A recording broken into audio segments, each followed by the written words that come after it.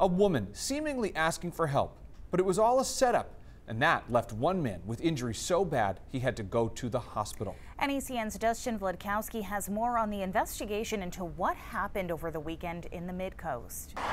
It is jarring because naturally I would want to stop and help someone. Around 10 o'clock Saturday night, somewhere on this stretch of road in West Bath, Maine, a woman was waving down people for help. According to the Sagadahoc County Sheriff's Office, a 45-year-old man from nearby Phippsburg stopped his truck.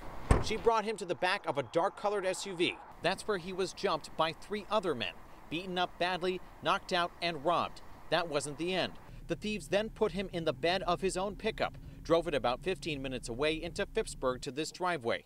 The victim woke up here, yelled for help, with someone nearby hearing him calling police.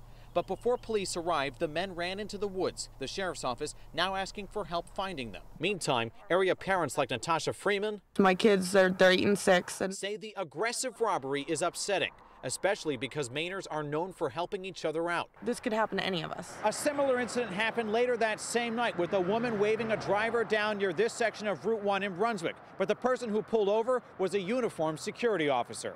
Police think it's possible it was the same people who robbed the Phippsburg man, but the guard in uniform scared them. Whoever the suspects are, they're still out there since a search with dogs led sheriff's deputies through the woods back to the same road where they ran from the truck. A part of Maine where people are now a bit more worried about stopping to help someone who seems stuck. We should want to help people, want to stop, want to give people a ride down the store because they're walking and it's a hot day. It's not going to stop me from trying, but it's definitely raising extra concern, extra being weary.